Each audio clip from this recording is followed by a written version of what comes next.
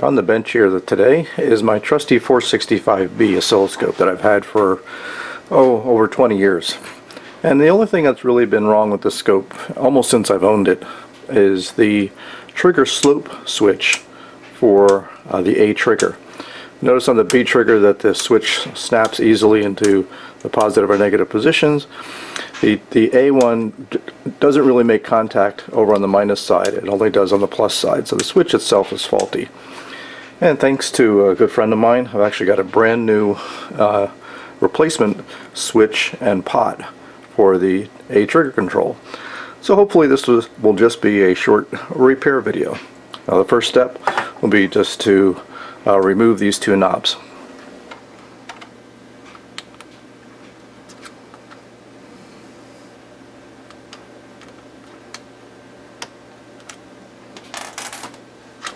Next we'll simply throw the front cover on so I can sit it on its face and remove the screws to slide the case off. Okay, with the 6 screws removed, I can pull off the plastic bezel, and then we can slide off the case.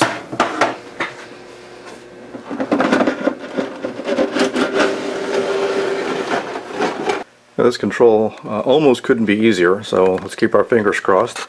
It's simply bolted to the front panel, and it's wired in with just a little wiring harness, so it should be a very simple repair.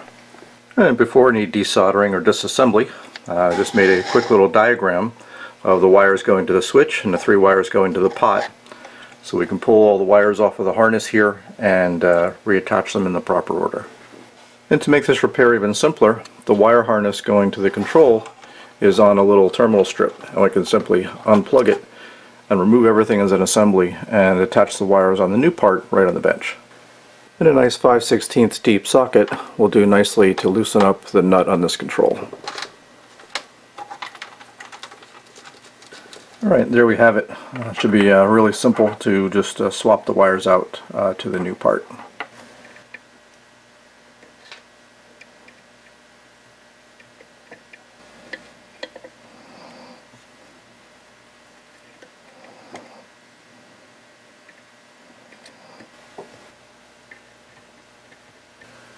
Alright, there we go, all soldered up, ready to reinstall. Slip it back into the hole in the front panel, lining up the tab, and then reinstall the washer and the retaining nut. I'll give the retaining nut a little bit of a snug with the 5/8 socket, and then reinstall the wire harness back onto the circuit board.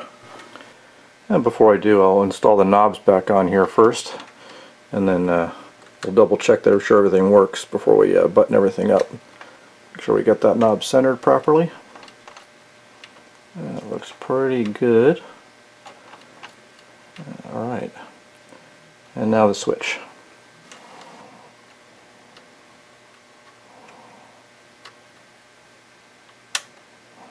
Yeah, I just got it snug, so I want to get this thing centered for the 2 positions. I like it right there, and I'll snug the knob back up again. And put on the front face so I can stand it up to slide the metal case back on again.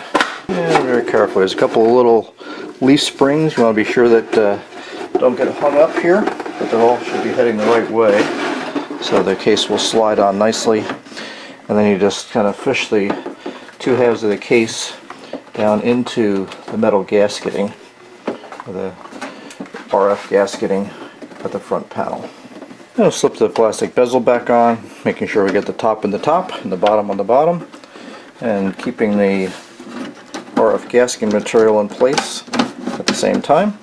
And just push that in place, and we can put on the 6 screws and the feet, and we're all done. Alright, let's fire it up, make sure everything works. Turn it on. Let me just attach the probe to the probe compensation signal here, hook up ground, and let's see if I speed things way up here.